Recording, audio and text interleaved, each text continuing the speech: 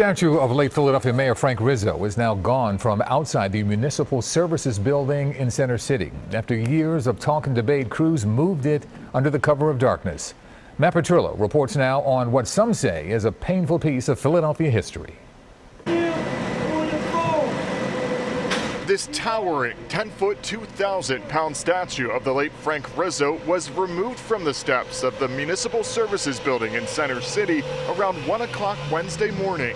It happened under the watchful eyes of the National Guard and few other onlookers. I think they made the right decision to take it down. Should have been done years ago. Crews used a crane to lift the statue of the former Philadelphia mayor and police commissioner and place it onto a truck.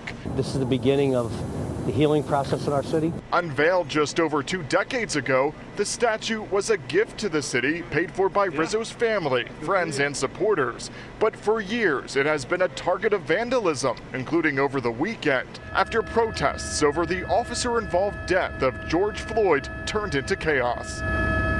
On Saturday, demonstrators tried to tear it down using a rope, but to no avail. And attempts to set the bronze statue on fire didn't work either.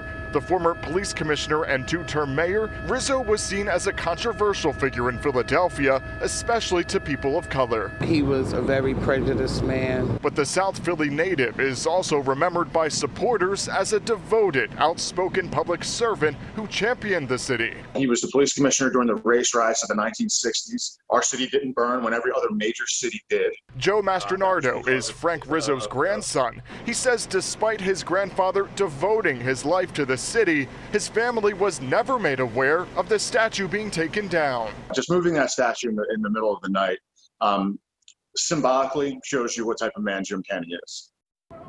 And the statue will be placed in secure storage by the Philadelphia Department of Public Property until the city figures out what to do with it. Meantime, the mayor said today the National Guard will be stationed outside of City Hall for the foreseeable future. And Philadelphia also has another 6 o'clock curfew tonight, but you couldn't tell it looking at this massive group of protesters behind me. In Center City, Matt Petrillo, CBS 3 Eyewitness News.